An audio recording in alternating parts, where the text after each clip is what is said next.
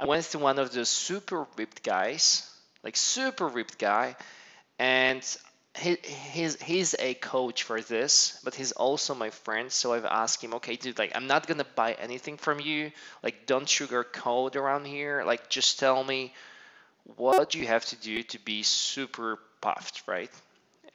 Just like give me like one thing that will get this done for you. Like what's the one little secret to get there? And he's like,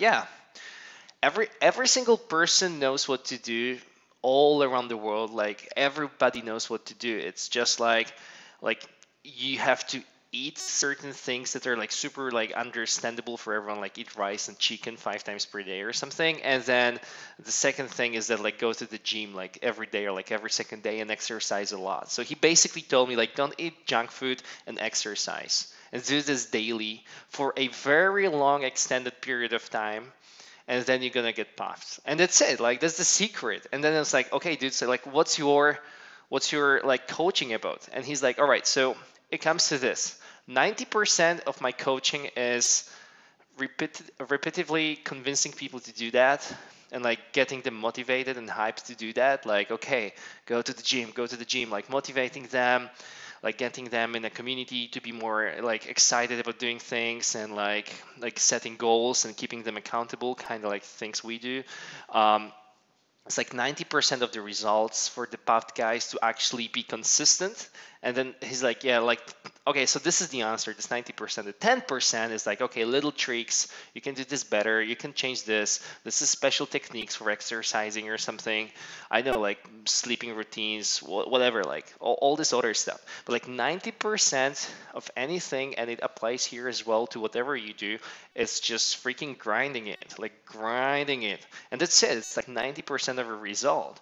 And like basically your thinking should be not what's the other cool business idea or like what's the other inspirational quote I can read or like what's the other inspirational book or something like that. That sucks. Like it's just bullshit. Like it's like 10%. Like the 90% is like, all right, I freaking wake up.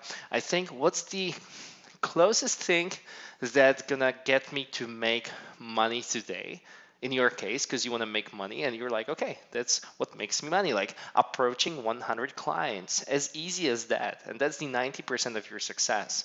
You need to get results quickly now because you're like you have started recently, so you want to build up the momentum as fast as possible.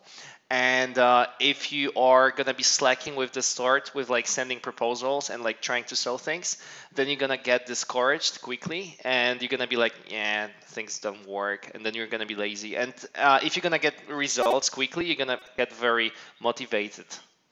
And then there is like 10% of things that we are talking about that guys who are actually grinding every day are doing. Like for example, like today I've been talking with another person here. You've been here, and I was explaining something very specific, right? Like like the thing with how to deal with clients, very specific things, very small minor things.